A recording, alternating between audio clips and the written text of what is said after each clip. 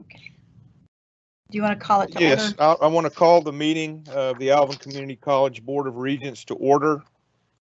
I'm going to go ahead and ask Tammy to do a roll call vote of those present.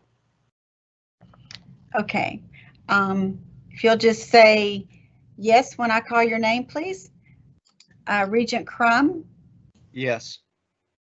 Regent Draghi,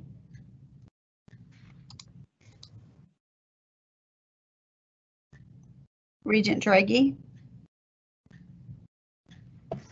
Here, sorry, I couldn't get my thing unmuted. that's okay. Regent Hertenberger, Yes. Regent Kanapi, Yes. Regent Marvel, Yes. Regent Pabern, Yes. Regent Tackard,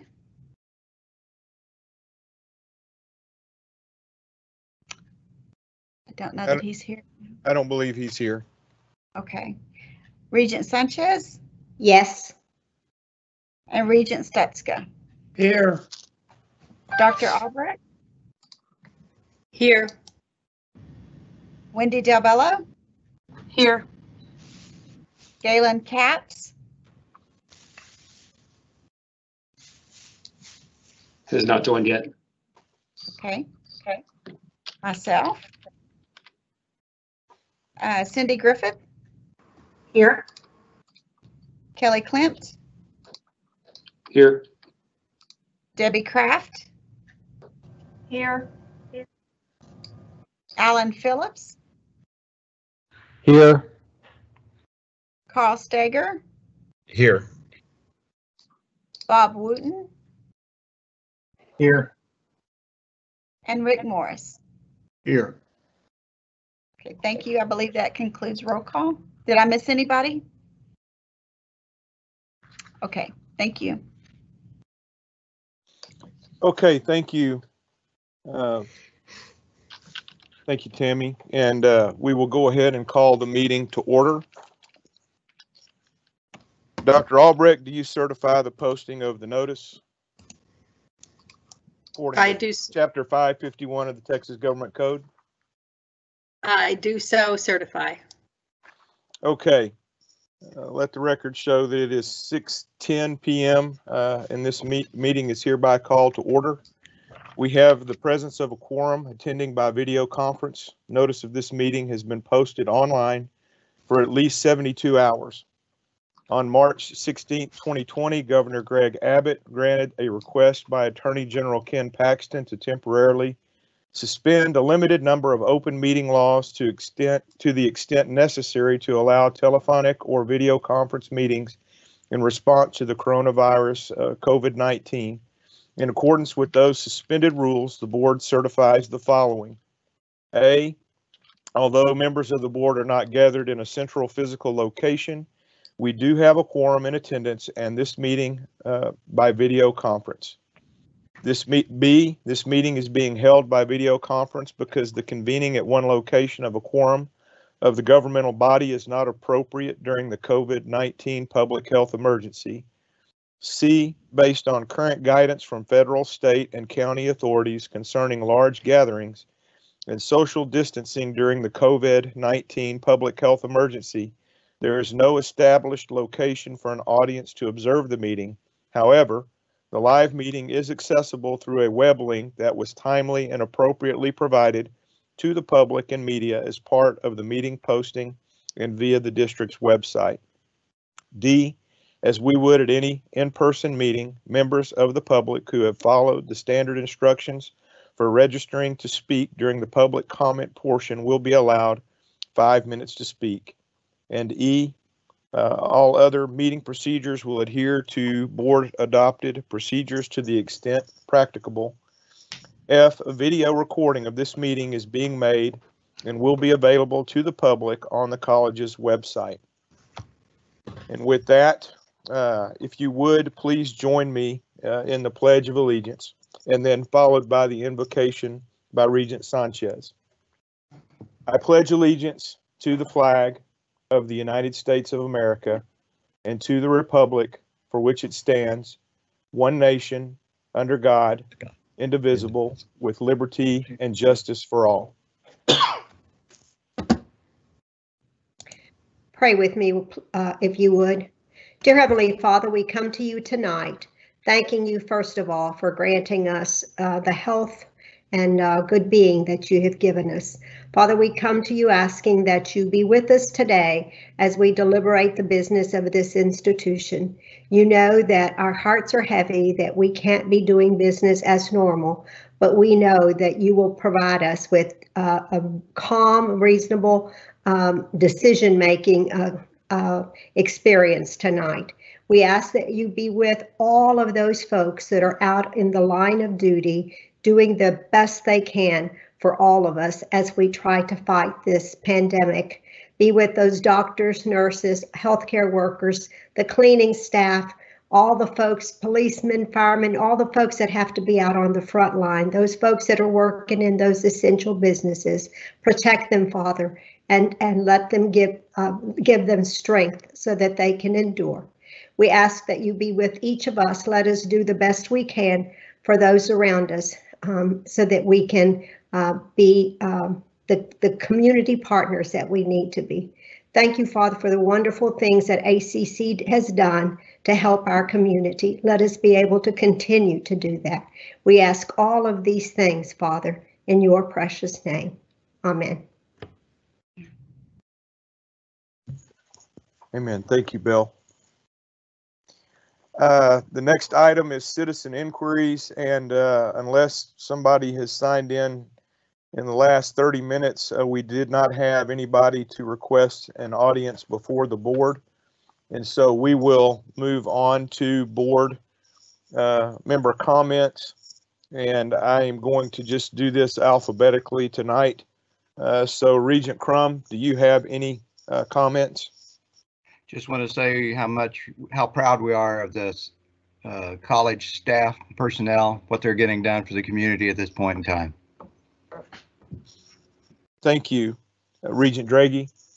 I echo what Dr. Crum said. Thank you so much to the staff and faculty of the college and keeping us going. I appreciate it. Regent Hertenberger.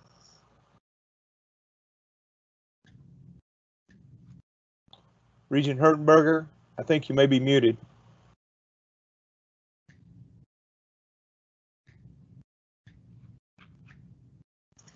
Regent Hertenberger, are you still there? I'm here. Can you hear me? Yes. Okay. I was just talking away. I'm sorry. Yes, I want to thank everyone for all they have done. Just like Dr. Crum and Jody has said, everyone has worked so hard, and we're so proud of everything they've done for the college and for the community. Thank you so much. Thank you. Regent Kanapi. Well, ditto to everything. I completely agree with everything that prior regents have mentioned, and I am so very proud of Alvin Community College and proud to have been a part of it for the last 12 years. Thank you. All right, Regent Marble. On that note, I don't know what the future looks like as far as meetings go. I just wanted to, in addition to mimicking everything everyone else has said, is thank both you, Chairman Pyburn, and you, Regent Kanapi, for your dedicated years of service and leading us to where we are today. Thank you. Regent Tackard, are you here yet? Okay, we'll move on. Regent Sanchez. Yes, just want to echo what everyone said, and I think the things that we have donated, I can't even remember all the masks and the equipment that we've donated to the various entities is an awesome thing for us to do. And I want to echo what Cam said. I get a little teary-eyed looking at you two guys because I've got you right in front of me. And it does make me a tad sad knowing that that this is it. But thanks very much. Thank you. Regent Stuxa. Well, there's been a lot of good things since. This is Kay and Mike. We're certainly going to miss y'all both. You've been a very good, important part of our group. I'd like to say that the college is, well, we're just sort of getting started because the recovery from all this, and there's so much more we're going to have to do to get all this put back together after this is over. That it's going to be a very, very hard job. I don't see that there's going to be anything easy about it, but I think with the group we have, we can get it done. Thank you. Thank you, Roger. And let me just say that I would just echo everything that everyone has said about Dr. Albrecht and her staff. I think they've done just a fantastic job under difficult circumstances, and I really appreciate the effort and being able to keep the college in operation during this. It's been just a mountain of work, and on a personal note, let me just say how much I appreciate having served with each one of you. It's been one of the great honors of my life to be on the board and to be chairman these past 4 years. I will no doubt miss it. It will feel strange on the last Thursday of the month not to be driving up to the college. I had no idea, when we started, that this is what my last meeting presiding would look like. It's a crazy world we're in right now. But I just want all of you guys that are going to be staying on, that I have utmost confidence in each of you and your ability and your commitment to the college, and with Dr. Albrecht and her staff. And I know that you guys will not miss a beat. In fact, you've got, from what I can tell, a couple of really good board members coming on.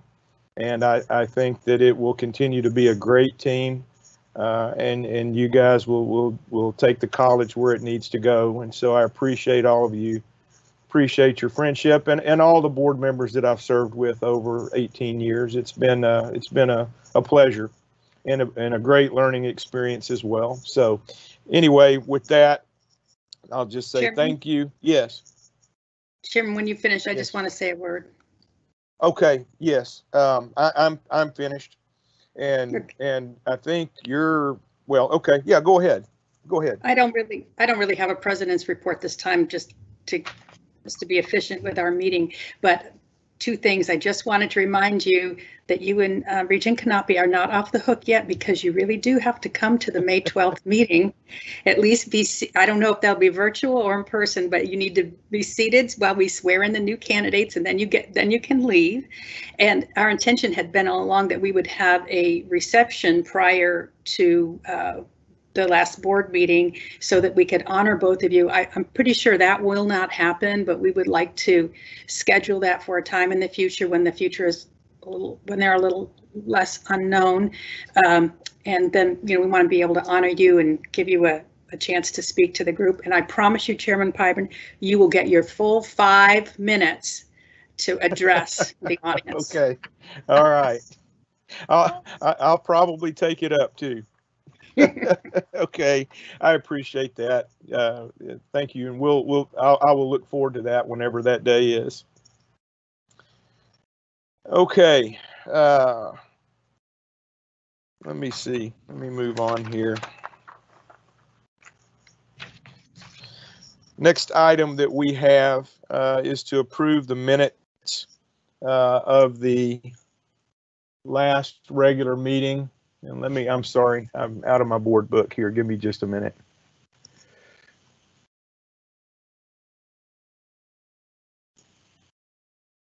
The meeting of the 26th of March.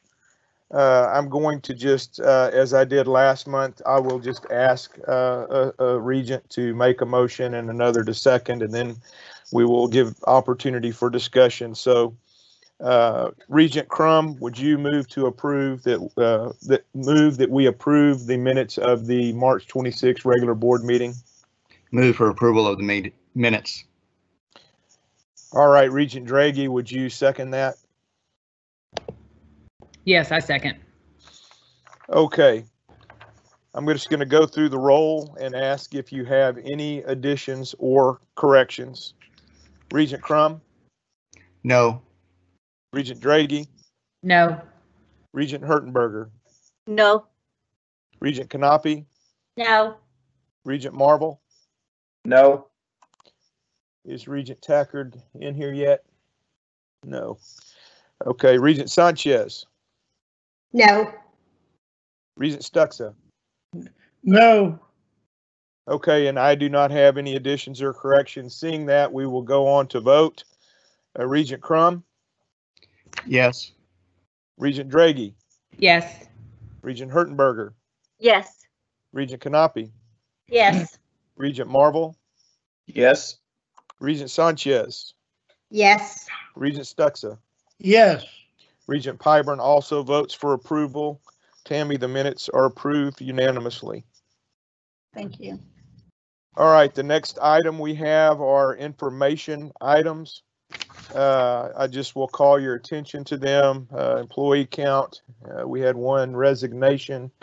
That's really just for your information.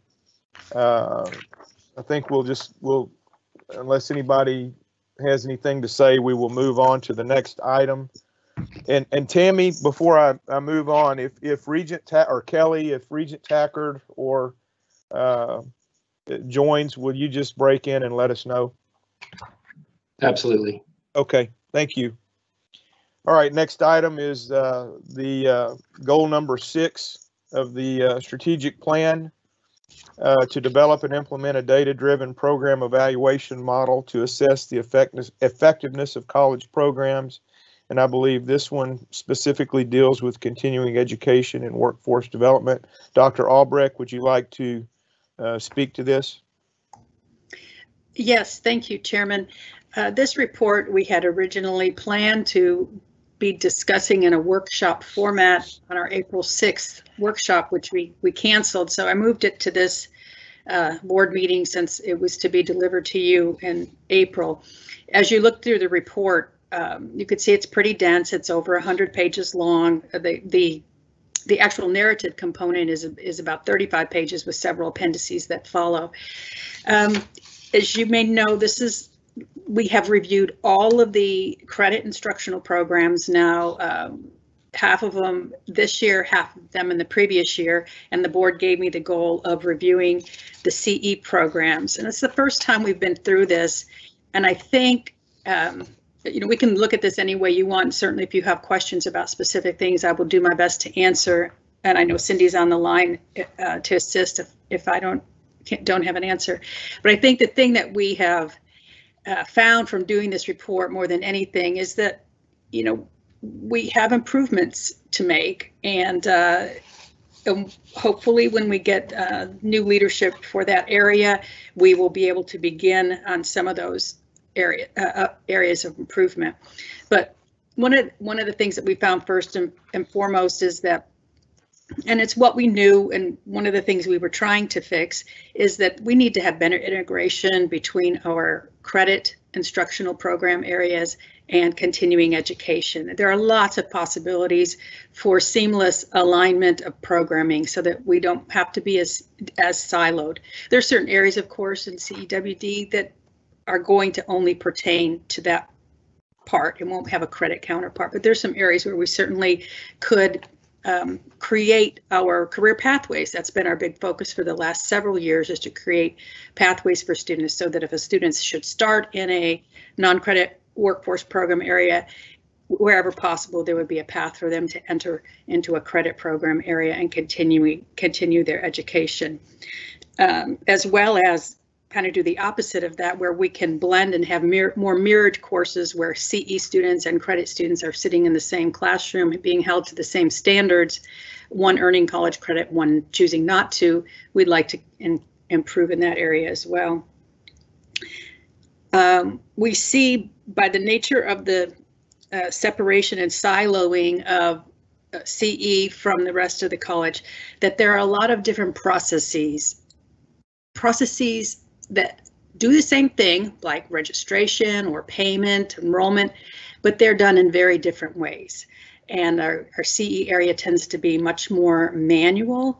And we see this now, especially that we're in this COVID environment where we've had to move everything into an online format for classes and for all of our services, that was even more difficult for continuing education workforce development because some of their processes are so manual. And Mr. Simpson was, in fact, trying to work on some of that last year to try to actually get our CE programs into colleague so that we would have the ability to access student information better. And then that just stalled and didn't happen. Given all that we were going through, when you think about the time frame that this report was created, you all will remember that we had some fairly trying things going on at the college. So, but we're confident that that can move forward. And I think one other thing that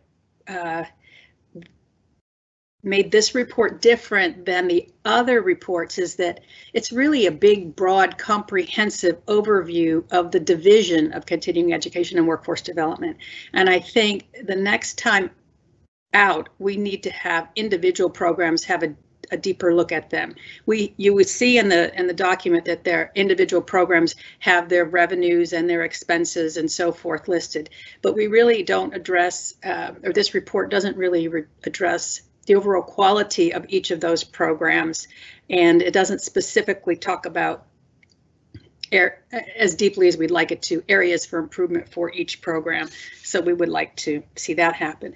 One of the good things that happened out of the other goal that you gave me that we looked at earlier this year was marketing and integrating the marketing of CE with the rest of the college. And I know that we've had some issues with marketing in the past where a lot of, with regard to CE, almost all of the money was put into marketing socially through Google AdWords and the like.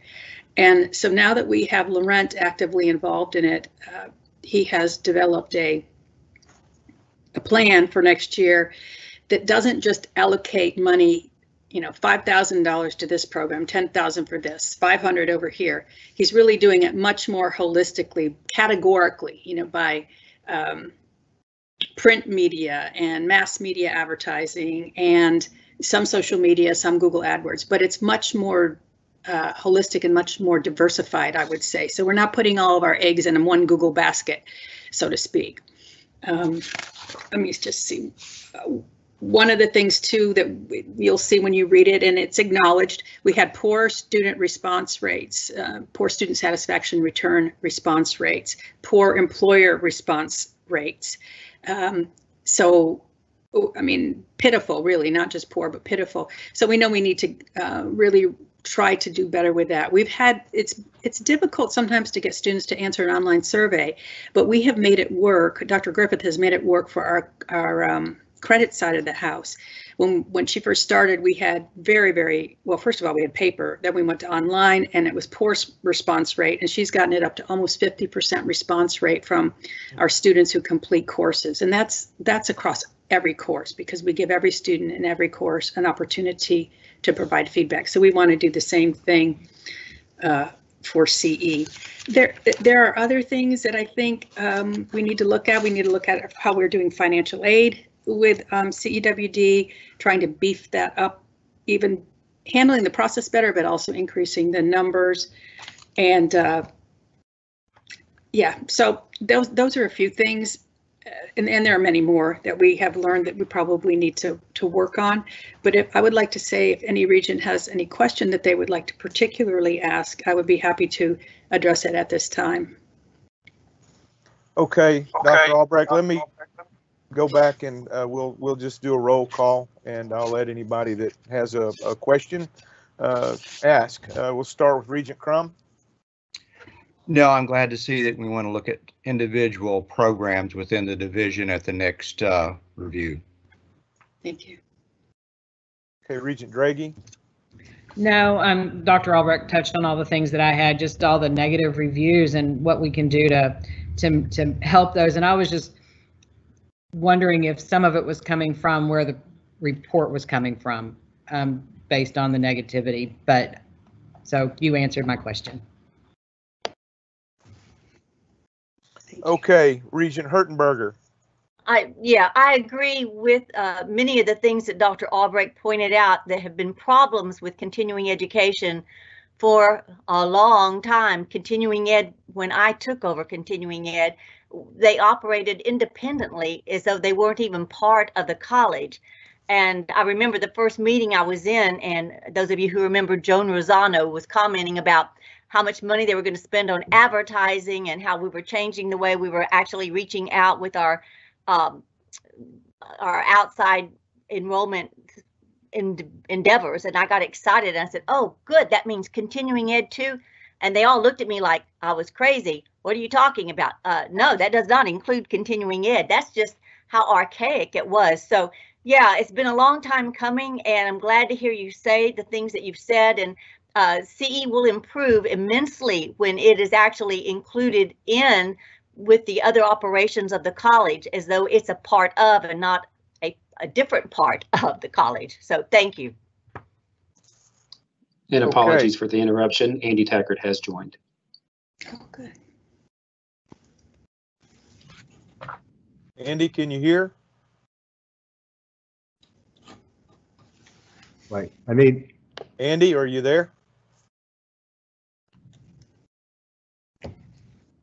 How about now? Can you hear me? Yes. I can hear Yes, you. we can hear you. I can't. There you go. There you are. Hello, Yeah. Andy. Hey, All right, Tammy, for the minutes, Regent Tackard joined at 6:34 p.m.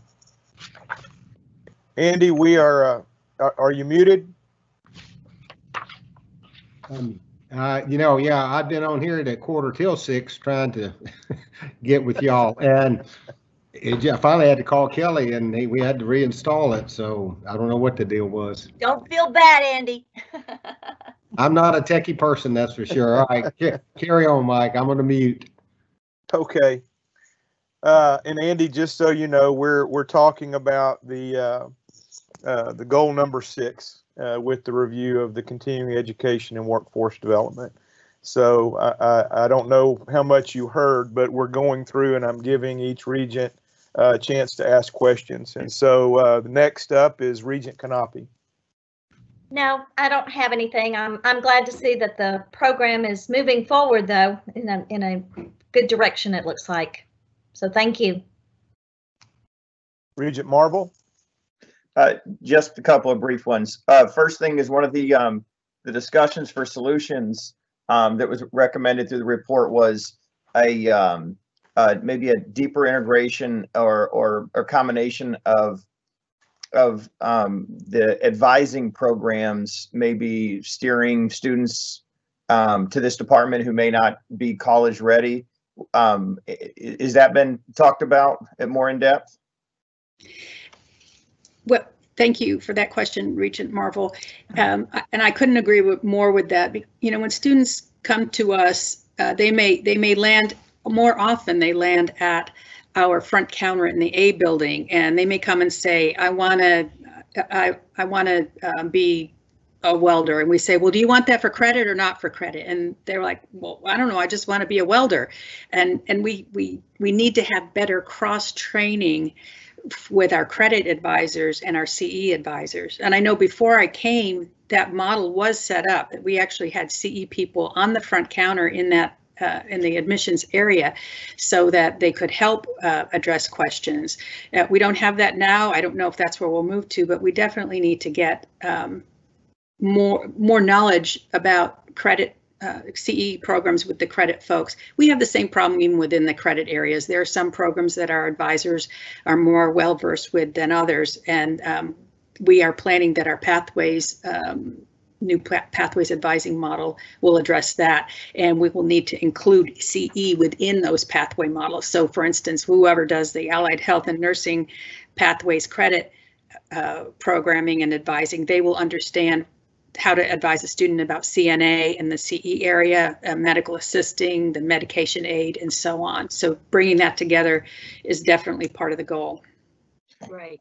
Thank you. That's good to hear. The follow-up question to that was the revenue generation seemed to increase over the past 3 years, and it seemed like the major strategy was elimination of programs that were not cost effective. Are we still in an area where we're going to be trimming some programs?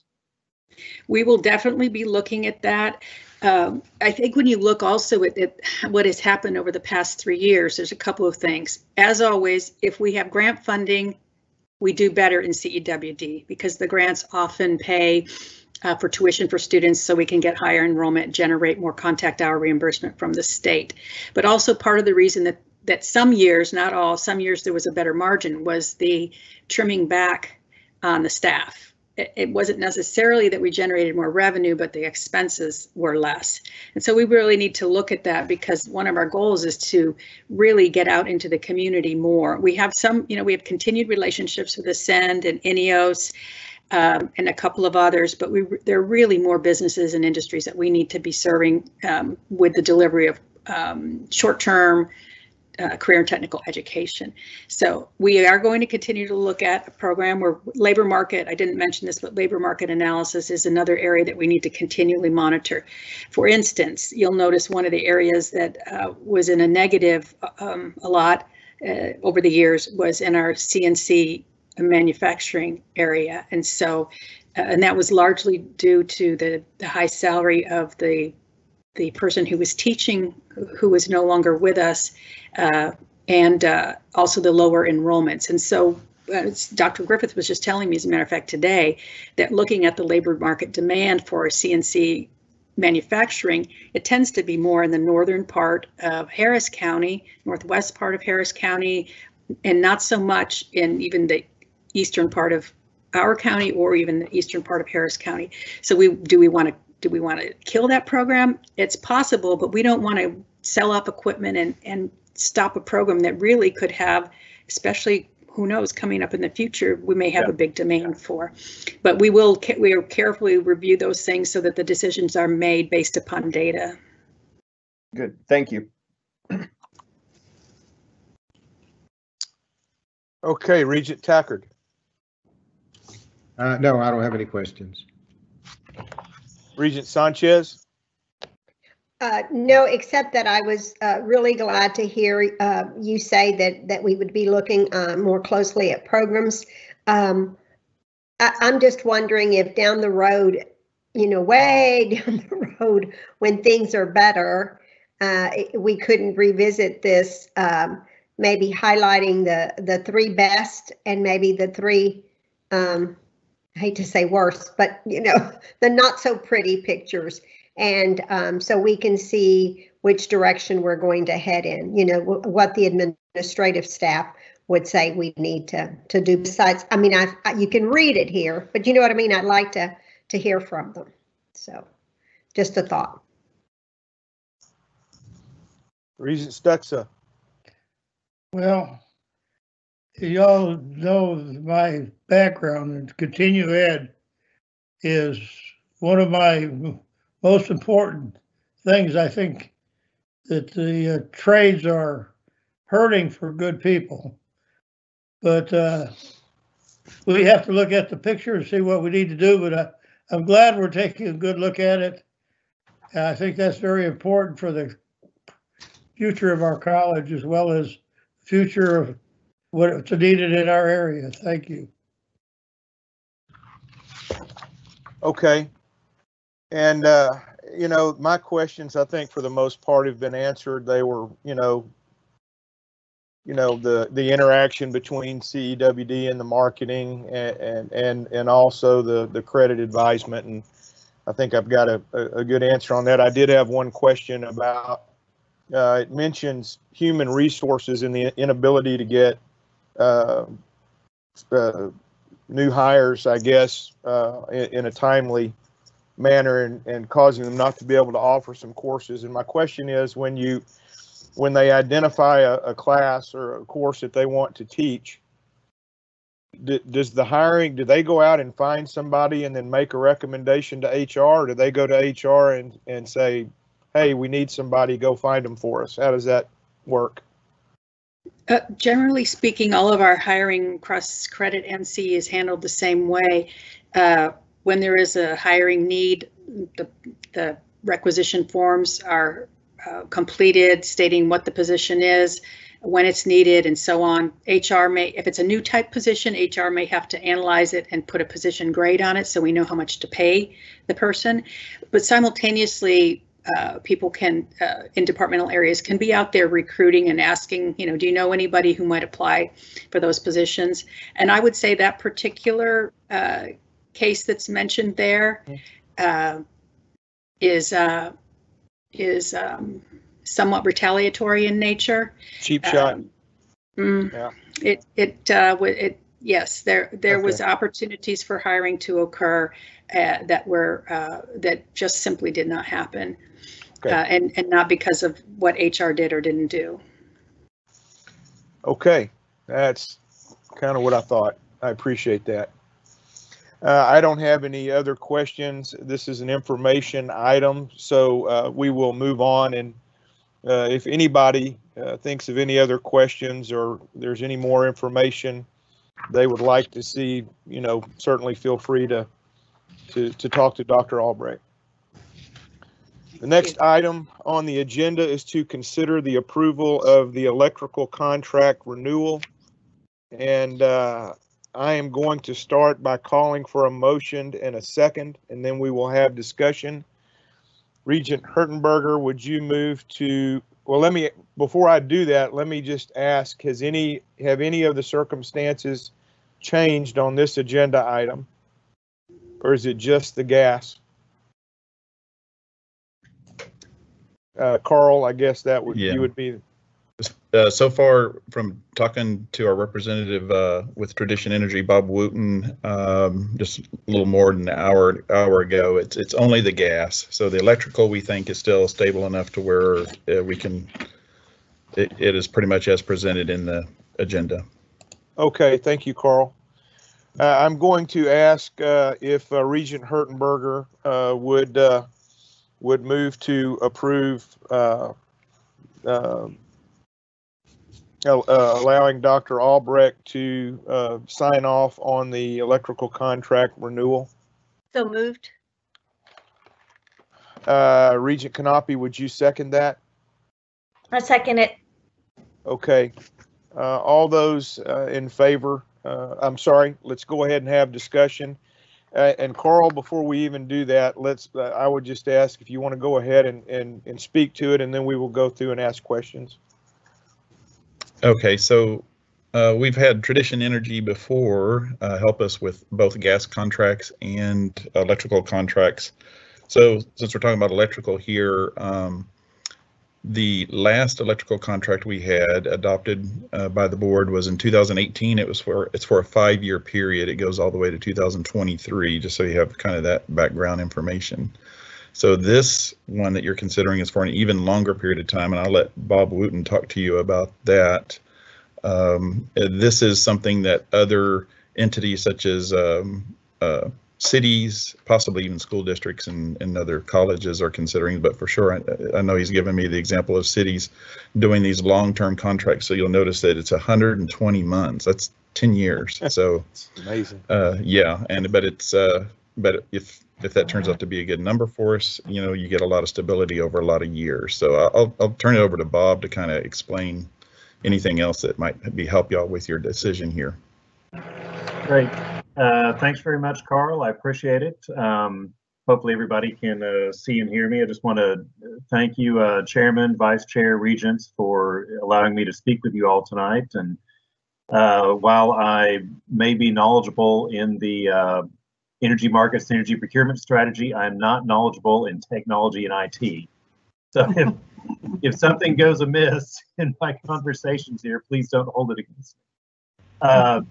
As Carl said, we've worked with the college since 2014, a very good relationship. And really what you see before you tonight in terms of the electricity contract is an opportunity to achieve additional savings, get those savings locked down long-term. And this has been a very consistent strategy used, not just all throughout the state, but in this region. Brazosport, San Jacinto colleges have all made this exact type of move, as had Pearland, Missouri City, League City, LaPorte, Fort Bend County. And in fact, Tradition Energy had a webinar a couple of weeks ago talking about what's happening with COVID-19, the effects on the market. So we had a follow-up webinar today. And in particular, the example given in terms of how to take advantage of what's happening with electricity prices as a result of everything going on right now. Somebody being in the position of having an existing contract expiring in 2023 and then being able to negotiate a lower term that starts in 23 and goes out past 2030 was the exact example used in the webinar. So I mean, this is definitely a very good strategy, very consistent with what the region is doing, and will provide long-term savings for the college. Okay, thank you. I'm just gonna, unless you want to add anything to that, I will go through the roll and I tell you what, before we even do that, I butchered that the way that I said that motion, and so I'm going to state it the right way. Rick, is that okay?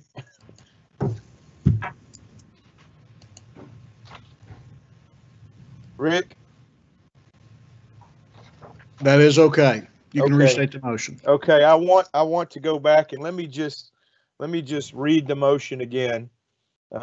It is to recommend that the board grant authority to the president to execute an electricity contract for a 120-month term starting May 2023 at a rate not to exceed 0.041 cents per kilowatt hour.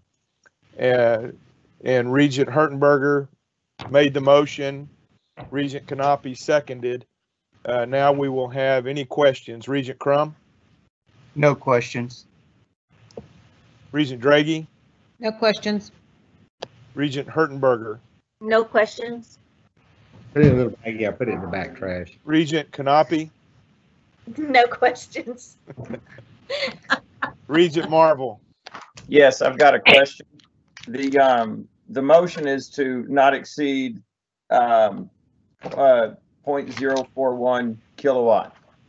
I'm looking at the contract and the numbers reflect that it's even less than 4 at Reliant Energy for a 10-year contract.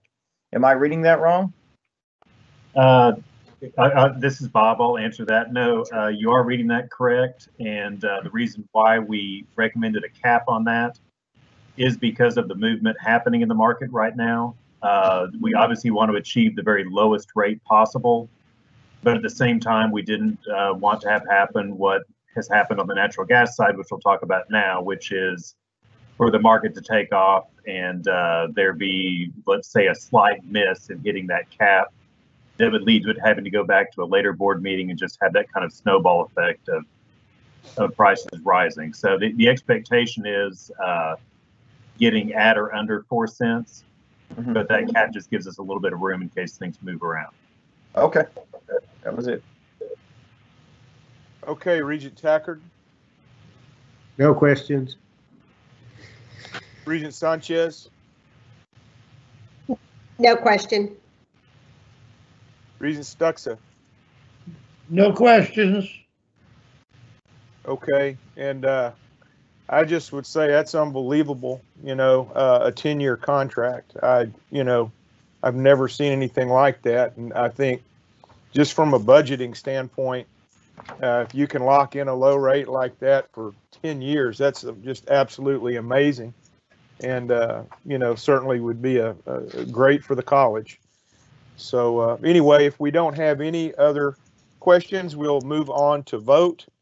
And I'm going to start with Regent Crum. Do you vote to approve? Yes. Regent Draghi? Yes. Regent Hertenberger? Yes. Regent Knappe? Yes. Regent Marvel? Yes. Regent Tackard? Yes. Regent Sanchez? Yes. Regent Stuxa? Yes. Regent Pyburn votes yes. The motion passes unanimously. Thank you. Now we will move on to the next item on the agenda, which is the natural gas contract. And I have a a motion, and I guess before we even do that, let's just go ahead and get the explanation as to what has happened with that. Okay, I can give a short explanation and let Bob take over, but generally not as good news with natural gas, at least right now, and it's only a slight glimmer of good news for the state of Texas, but for us in the meantime, it's not as good news. So this is dealing more with kind of biding our time and voting on an extension just to get us into a period in the future where hopefully things settle down and we get a chance to do the same thing that y'all just voted on with electricity. And so that's what Bob will explain to you now. Okay, Bob. Thank you, Chairman. Thanks, Carl. So as Carl just mentioned, we're in a little bit of a different scenario here with the natural gas. The college has a contract currently that expires to the end of May. So the next term would begin at the beginning of June. Most recent rates have been at $3.21 per decatherm. And you'll see on the action item, we took the same approach as we did with electricity, went through multiple rounds of pricing, and really the goal was to get a good rate secured below $3. And in particular, since the I would say since the COVID-19 crisis, and really being exacerbated this week, natural gas prices have just shot up incredibly. One of the key factors has been what's happened with the battle for oil, with Russia just flooding the market with oil, in particular, really attacking producers here in the U.S. That led to oil prices sinking. And then you combine that now with the lack of demand resulting from everything happening all across the world in terms of businesses and transportation in particular. And what's happened is that oil prices went so low, they went negative this week. You had producers paying people to take that oil. In Texas, maybe more so than any other part of the country, a lot of the natural gas that we have comes from oil wells called associated gas. So when you start having that problem with the oil wells, you're now having problems with natural gas, leading to just natural gas prices shooting way up due to lack of supply. So all of that being combined means that we're in a situation where we have to renew the contract. We can't renew it at a rate under $3, and the current contract right now with Pro Energy already has language in the contract that it can function as a floating index contract, where the rate that you would pay is based on an index rate over Houston Ship Channel price. So the recommendation would be that renew the contract with Pro Energy. It has a contractually established index rate. And then when the market calms down, may even be as soon as this fall, then we can look at securing a fixed rate down at the target level that we wanted. And one last thing that I'll mention that at least makes that a little more feasible with the college is that your natural gas usage is obviously going to be lower in summer than it is in winter because of warmer weather and so forth. So therefore, having an index throughout the summer is going to have much of a less impact on you than it would if that were happening during the winter months. Okay, thank you, Bob. I will open it up for questions. Regent Crum? No questions. Regent Draghi? No questions. Regent Hertenberger? No questions. Regent Kanapi? No questions. Regent Marble? No questions. Regent Tackard? No questions. Regent Sanchez? No questions. Regent Stuxa? No questions. Okay, and I just comment that the market this week, I don't envy you trying to figure that out. I read somewhere that jet fuel consumption was down like 94% and gasoline use was down 86% globally, not just locally, but globally. That's just incredible, unbelievable. But anyway, I'm going to read the motion that we need to. It's different than the motion in your board book. I will read it and then ask. I'm going to ask Regent Marvel to make the motion, and then Regent Tackard the second. And the motion states, I move the board renew its existing agreement with Pro Energy for 36 months at the agreement's already established index rate, and that we delegate authority to Dr. Albrecht to execute any required renewal agreement. So moved. I second. Okay, we have a motion by Regent Marvel and a second by Regent Tackard. We've already had time for questions and discussion, so we'll go ahead and vote.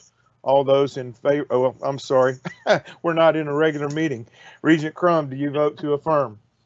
Affirm, yes. Regent Draghi? Yes. Regent Hertenberger? Yes. Regent Kanapi? Yes. Regent Marvel? Yes. Regent Tackard? Regent Tackard? Yes. Okay, Regent Sanchez?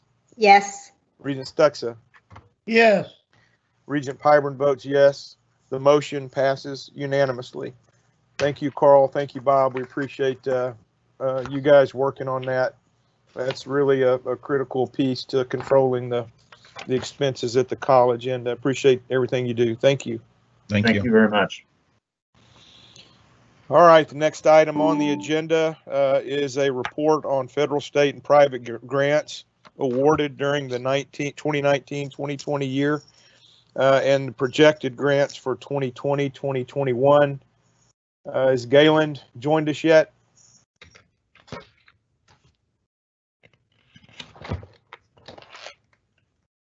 Galen is on the phone. I believe he is no longer muted. Galen, can you hear us, sir?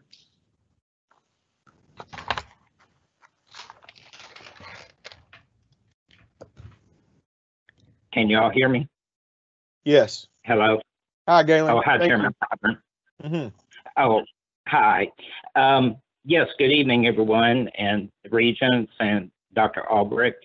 The items that you were provided in the board book outline both the monthly charts that we provide college administration and on our pod, as well as detailed information on the annual report that we provide to you. There were 4 grants that I wanted to update for y'all. Actually, we received award notices on the 4 right after spring break, so and 2 recently this week. So they were quite a blessing as everyone is dealing with the pandemic.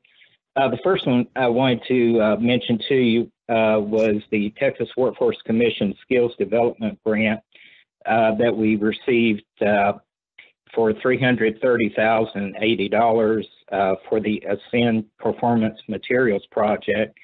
That particular grant will serve 393 workers, many of them new hires for the company. The grant contract will be executed soon on that, and everyone is anxious to get started. One that was quite a blessing that we received exactly almost on my birthday, actually, was the Metallica Foundation grant. Sarah Curry Harrell deserves a great deal of credit on this one. We applied to the Metallica Foundation through the American Association of Community Colleges in 2018.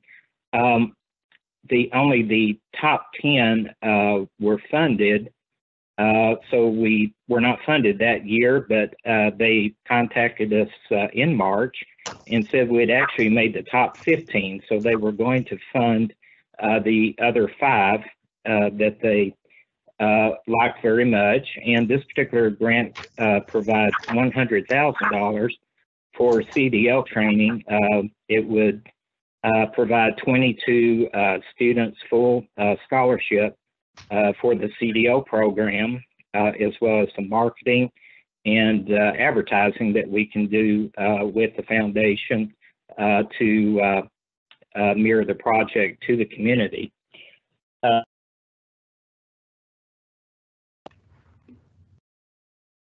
Hello. Can everyone still hear me? Hello? Yes, you're back. Oh, okay, I'm sorry, the computer.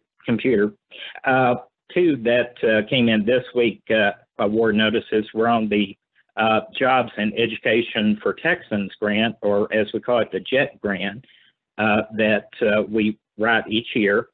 One in particular for our nursing program, the associate degree in nursing. Dr. Fontenot does a wonderful job on this. This will be her fourth grant under this funding. If fully funded, we're still waiting to see the exact amounts. It would they would provide $284,729 for medical training equipment that we can also provide and do cross training with our allied health programs. The other JET grant was a partnership with Danbury Independent School District. They, acting as a lead agent, were allowed to apply on the other side of this JET grant competition if they partnered with a community college. And we were very proud to do so.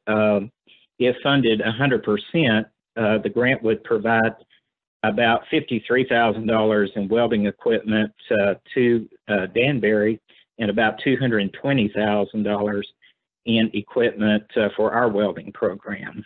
So those came in at just a very good time. A lot of us were, like y'all, weighing very heavy with the pandemic, and so created quite a lot of excitement, for our departments. And I've been working closely with the foundation, with Wendy and Sydney Hildenberg, on looking at grants that we could pursue through the foundation. We've identified 6 that we've submitted grants that would support different programs, scholarships for STEM programs on campus, process technology, as well as our Food for Change program.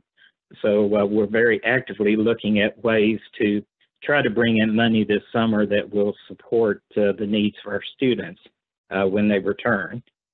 So I'll be glad to answer any questions if anyone has anything I can answer regarding the grants. Okay, thank you, Galen. Let's start with Regent Crum. Do you have any questions?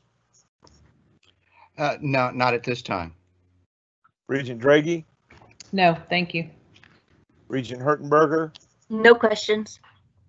Regent Kanapi? No. Regent Marble? Galen, am I to understand that is Metallica, the band that has a foundation that's giving us that money for CDO? Yes, it is. And there's a wonderful story to that. One of the musicians, their father is a truck driver. So this was very close and dear to his heart. So not only did we manage to be one of the top 15 in the way that it was written by Sarah Curry Harrell, but it definitely had a vein of motivation between the musician and his efforts to motivate the band to say, hey, we need more good truckers out there. Well, yeah, I know it doesn't fit me anymore, but I'm going to break out my Metallica t-shirt tonight. Very cool.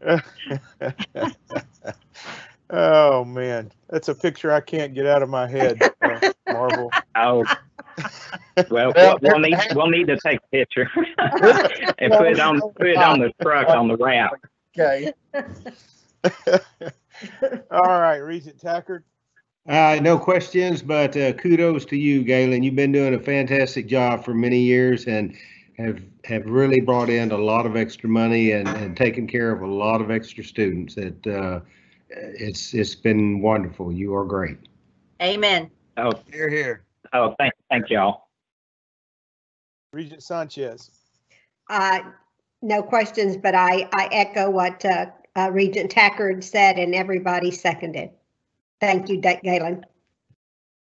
Thank you, Regent Sanchez. Regent Stutzer.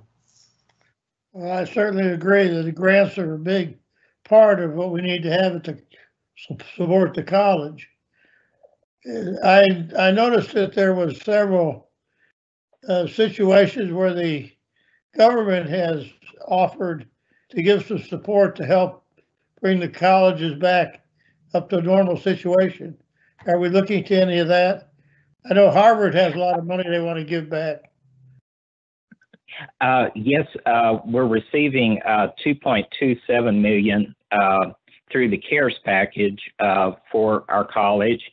I spoke to the business office by email today, and they drew down the final portion, so we'll have access to 100% of those funds. And I also talked with the Texas Workforce Commission. $345 million was provided through the CARES package through National Emergency Dislocated Worker Funds.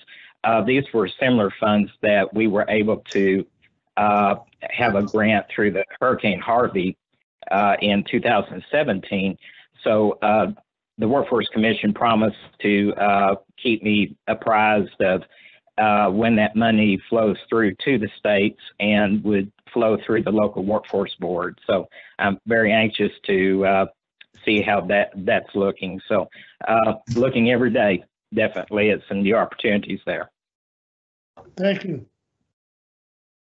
Okay, and Galen, I just echo everything everybody said. You're always just a good guy to work with, and we know you work hard, and you know the what you do has made a huge difference for the college over the years, and will continue to do so, and we appreciate you. He's a good hire, isn't he? Yeah. Chairman Mance. Dr. Albrecht. I think. Chairman, thank you so much. I wanted to say thank you very much to Galen too. And it's not only the hard work that Galen has put in, but he has taught so many people and mentored them to be able to write the grants. You heard him say, you know, Sarah Curry Hale did this, Deb Fontenot, I helped her do that. Wendy he's working with Wendy for foundations. Those are just a few of the people that he has assisted. The amount of grant money that he has brought in is just phenomenal when you consider one grant coordinator, but the impact that he has by assisting everyone, because he's so easy to work with, and people will go to him and ask for help. So I think that is just a wonderful thing about Galen. And yes, Regent Hertenberger, he is a great hire. Thank you. Thank y'all so much. It's everyone on campus is family, and I wouldn't want to be anywhere else. I'm very blessed. Good. Well, thank you. And we will go ahead now to vote, or let's see, this is just, we don't have to vote on this. This was information only. So Galen, thank you again, and just keep doing what you're doing. Thank y'all so much. Y'all have a blessed evening, and I'll sign off. Okay. Thank you. Bye-bye. All right, next item on the agenda is to consider the approval of a personnel replacement for an academic advisor. You guys have the information for the candidate that's been recommended in the board book. I'm going to ask Regent Sanchez if she would move for approval. So moved. Regent Stutzer, would you second that? I will, thank you. Okay, we have a motion and a second. I will see if there are any questions for Dr. Albrecht. Regent Crum? No question. Regent Draghi? No questions. Regent Hertenberger? No questions? Regent Kanapi? No. Regent Marble? No. Regent Tackard? No. Regent Sanchez? This is a dumb question. Is he an Alvin fella? I don't see his ad. address right on there, but he is a current employee. He is a grant-funded employee of ours. He's worked for us for some number of months, a little over a year, I think. And so he's internal, but was on soft money and now will be moving to hard money. Okay, thank you. Okay, Regent Stuxa. I'm good. Okay. I don't have any questions either. His name sounds really familiar, and I don't know, but I somewhere I've heard of him before. There's a Pounds family in Alvin, and that's why I asked. I know the mother, but I don't remember all the kids. So No, I coach kids all are not boys. kids anymore. They're He's not adults. one of those three. No, Belle, he's not one of those three. Okay, well, we have a motion and a second to approve Michael Pounds to fill the full-time position for academic advisor, Student Services Department. I will do a roll call vote. Regent Crum? Yes. Regent Draghi? Yes. Regent Hertenberger? Yes. Regent Kanapi? Yes. Regent Marble? Yes. Regent Tackard? Yes. Regent Sanchez? Yes. Okay. Regent Stuxa? Yes. Okay, Regent Pyburn votes yes. The motion passes unanimously. Okay.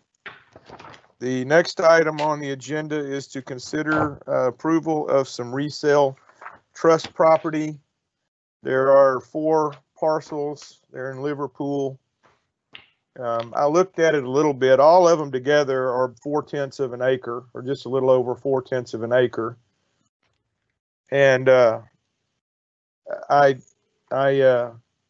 looked at the offer, which, you know, my general, if somebody else is going to have to carry this banner, I took it over from Bart and whoever's going to take it over. But my general rule of thumb is if they don't offer 75% of what the value of the property is, I generally vote to reject. But having said that, this property is landlocked. From what I can tell, I don't know. I looked at the person who's made this offer, and it doesn't match the tax rolls for any of the names on the property. So they may be using a different name, but it has to be one of those people that's got some way to access that property from one of the roadways that circles this property. So anyway, I don't have any real strong feelings for it one way or the other. I'm just going to open it up. I think it's $400 for each of the 4 parcels. The adjudged value runs anywhere from $1,900 to $2,500, I guess, based on the actual size of the lot. Regent Crum, do you have would you like to make a motion? Move to accept. Okay, Regent Draghi, would you make a second or second that? Yes. Okay, we have a motion and a second to approve the offer for trust property. We'll go ahead and vote, or first we'll have discussion. Any questions? Regent Crum, any questions? No, sir. Regent Draghi? No, sorry. Okay, Regent Hertenberger? No, sir. Regent Kanapi? Is it all of the parcels? Are we voting on, is that the motion for all of them? Yes. Okay, then I have none. Regent Marble? No questions. Regent Tackard? No questions. Regent Sanchez? No questions. Regent Stuxa? No questions. Okay, we will move on to vote to approve the sale of the trust property, all 4 parcels. Regent Crum? Yes. Regent Draghi? Yes. Regent Hertenberger? Yes. Regent Kanapi? Yes. Regent Marble? Yes. Regent Tackard? Yes. Regent Sanchez? Yes. Regent Stuxa? Yes. Regent Pyburn votes yes. The motion passes unanimously. Okay. Next item is the financial report ending March of 2020. And I'm just going to go down the roll and we will open it for questions. Regent Crum? None. Regent Draghi? None. Regent Hertenberger, No questions. Regent Kanapi, No questions. Regent Marble, No questions. Regent Tackard, No questions. Regent Sanchez, No questions. Regent Stuxa. No questions. Okay, and Carl, I'm not going to let you off that easy. I came in 18 years ago, guns blazing and hammering you on the checkbook, so I'm going to finish with a checkbook question. Uh-oh. Not a hard one, I don't think. There was one check to Magnum Custom Trailer Manufacturing for $96,693. Does that have something to do with the truck driving program? Maybe. I don't believe so. My guess would be we call it Mobile Go, I think. Oh, yeah. Maybe Debbie can help me out on that, or Jade. Was it Magnum? Was that the company? It's for the grant. Okay. So yeah, we got a private grant money and a vendor to customize that trailer. So that should be what that is. Okay. All right. Well, that answers that. As usual, there's almost always a good explanation, and I appreciate it. With that, we will. I would ask that. Let's see, Regent Hertenberger, would you move to approve the financial reports? So moved. Regent Kanapi, would you second that? I second it. Okay, we'll go down the roll. Regent Crum, do you vote? Yes. Okay, Regent Draghi, Yes. Regent Hertenberger, Yes. Regent Kanapi, Yes. Regent Marble, Yes. Regent Tackard, Yes. Regent Sanchez, Yes. Regent Stuxa. Yes. Regent Pyburn votes yes. The financial reports are approved. It was approved unanimously. All right. Next, we are going to go. It is 7:20 p.m.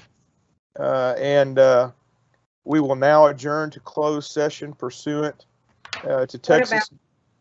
What about the resolution, Mike?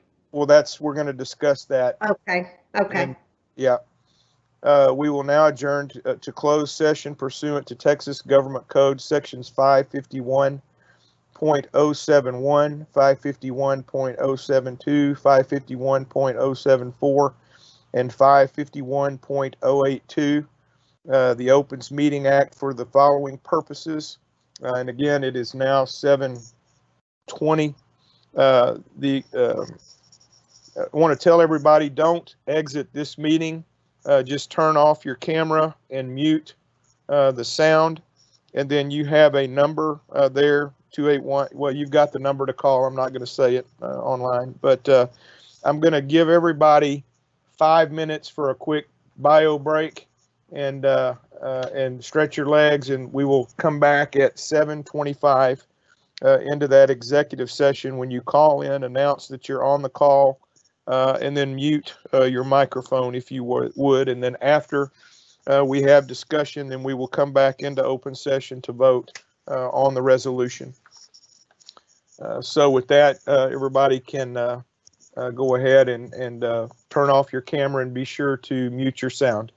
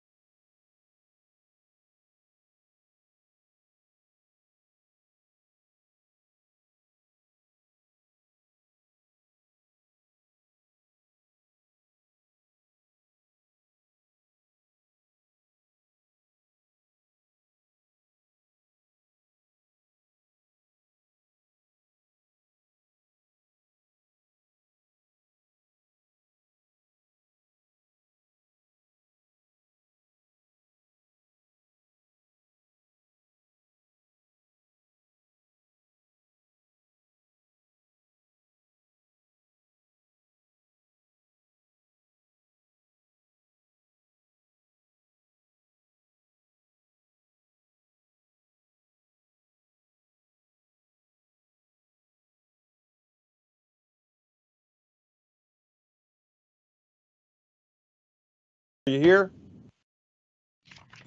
Here. Regent Draghi? Here. Okay, Regent Hertenberger? Here. Regent Kanapi? Here. I'm getting a terrible echo. Yes, Ooh. we are. Somebody still got their phone on. Yep. Regent Marble? Here. Regent Tackard? Here. Regent Sanchez? Here. Regent Stuxa? Here. Wow. That's going to be hard to count a vote. People need to mute their mics.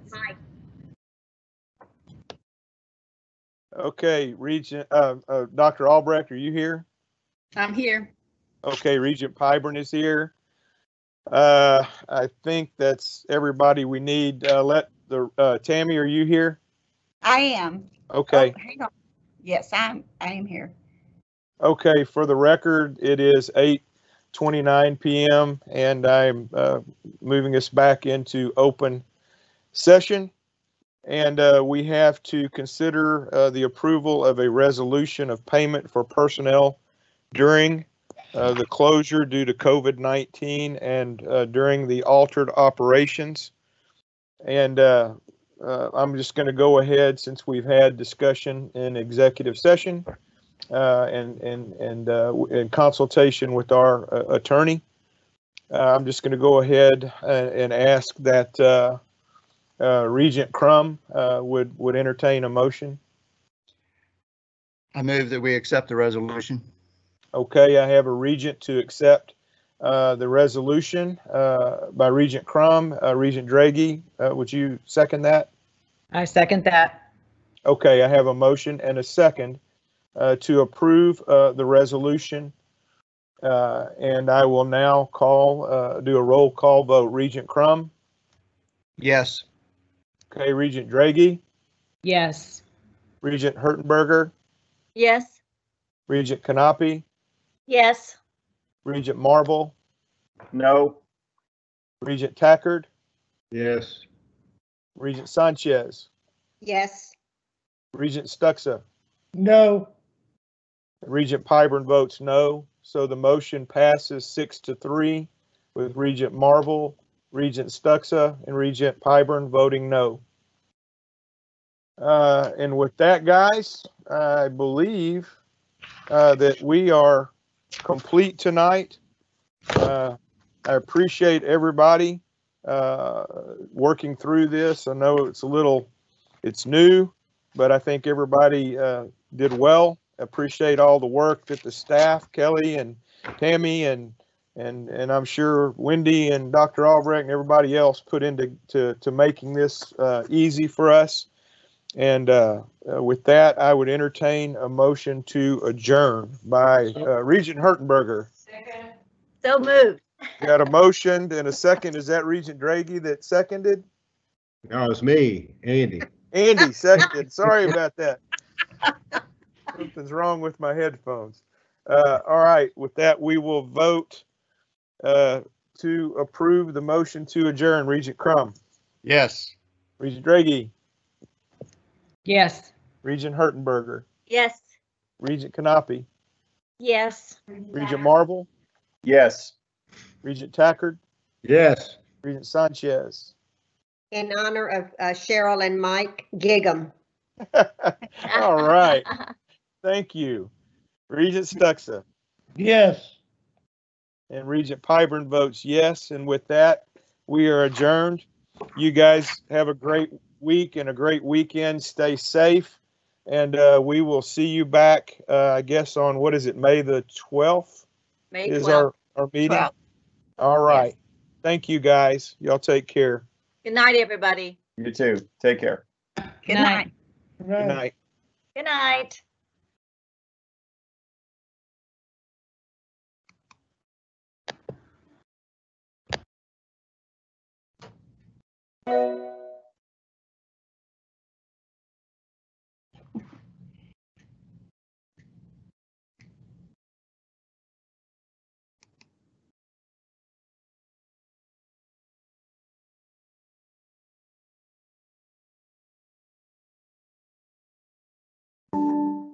Bye.